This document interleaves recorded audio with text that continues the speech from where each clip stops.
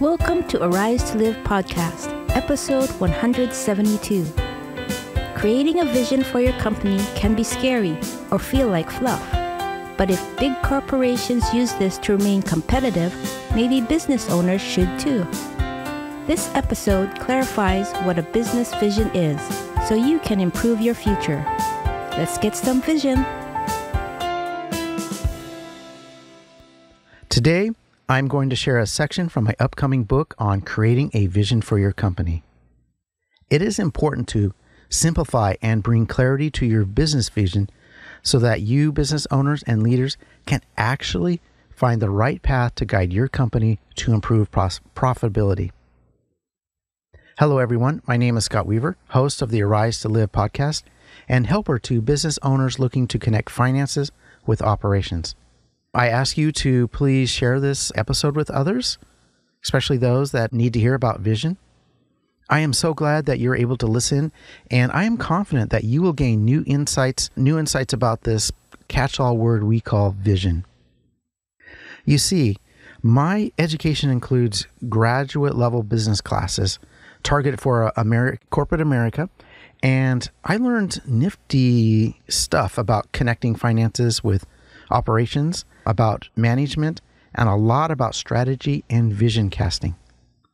However, working with many business owners, I have found that many basic planning approaches used by corporations are not used in medium and small-sized businesses. This is a shame, and it should not be. We owners should be using these approaches to improve our company performance. So today, I'll attempt to dispel some of the myths of vision planning and make it less scary and more usable. Describing vision is hard to pin down. Why? Vision is a picture word that reminds us of the common phrase, "A picture is worth 1,000 words." It relates to seeing with our eyes, as in, the eye doctor checked my vision. The opposite of vision is nearsightedness and fuzziness, or even blindness. However, there's another meaning to vision. That is your inner sight, or the perspective as seen in your mind's eye. That part of you that interprets the world around you so that you do something. This inner sight is about seeing beyond the now and the stuff we face today so that we can see what the future could be. Using our inner perspective, along with your personal values, well, this brings about clarity and direction in life and in your company. Using the word vision means you are sharing your inner sight with the future of others. Over the years, there's been a lot of fancy words written about what vision is, mostly by academics trying to figure out how corporate CEOs lead successful companies. In my experience, vision is not so complicated.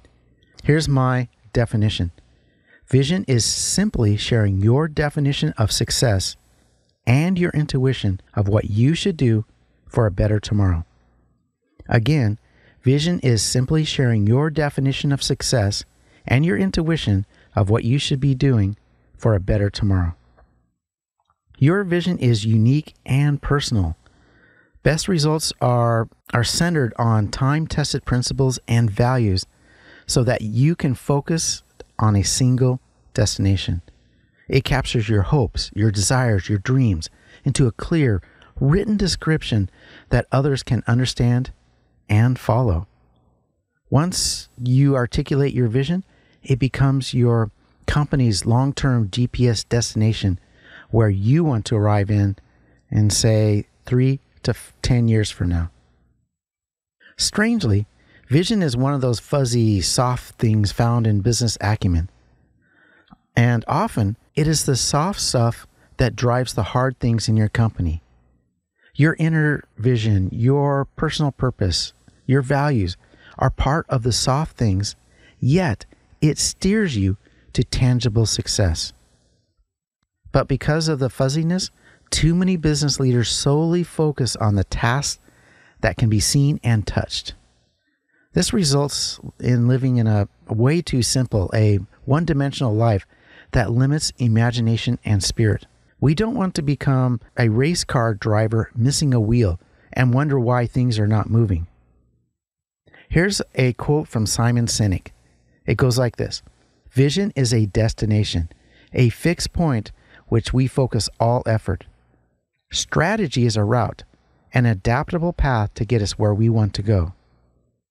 In many ways, your vision of a better tomorrow captures your purpose and reflects who you are. Your GPS destination puts a place on the map where your purpose can go. That is the power of vision.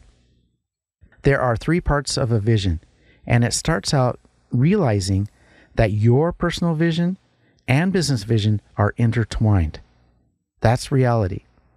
When these 2 parts become aligned and supportive, they stop fighting with each other and start working together to do great things.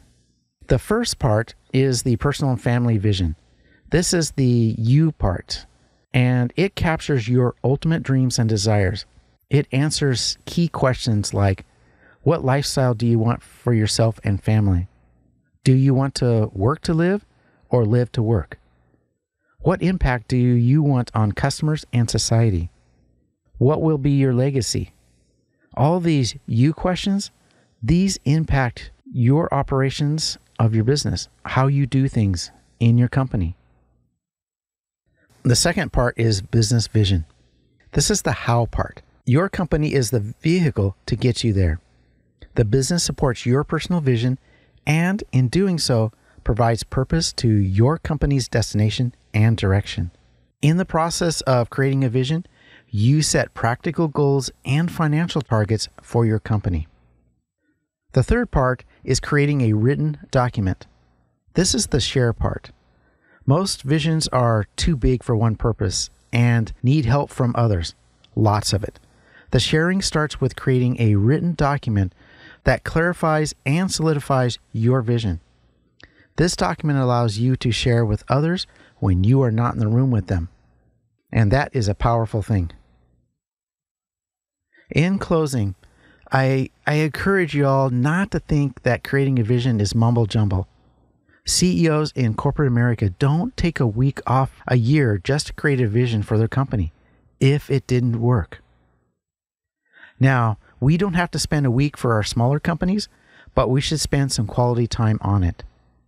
Again, here's my definition of vision. Vision is simply sharing your definition of success and your intuition of what you should be doing for a better tomorrow. And there's 3 parts to your vision: personal and family, the part of the business vision, and the part where you share with others and your company. Your company, your employees will benefit knowing where you are taking them and will feel a sense of security when you can guide them to a better tomorrow. But the real secret of creating a vision is not for your company. It is for yourself. Having a crystal clear sight to the future is like having a compass in your hand to guide you to what's true and to give you confidence to guide others. So let's end the misty notions like, let's make more money or let's beat the competition. Your company is so much more. Step out and create your vision, because when you share where you are going with your company, you and your company arise to live. Today's sponsor is Arise to Live Business Coaching, a professional and structured system to get business owners to grow and gain freedom from the chaos of running a business. Scott uses a proprietary 4-step system to get you the results you need.